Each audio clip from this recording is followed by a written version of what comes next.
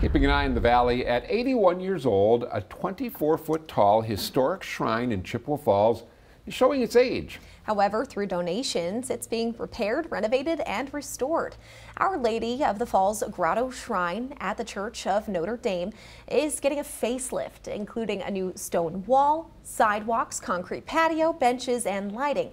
The statue of St. Bernadette will be replaced, and the Virgin Mary statue will come down and be taken to a studio for art conservators to restore. Project Committee member Joanne Stutchen says Father Eugene McGuigan oversaw the construction of the concrete and granite shrine in the summer of 1940. For decades, the Grotto Shrine has seen many baptisms, weddings, and graduations, and Stutchen says it means a lot to a lot of people.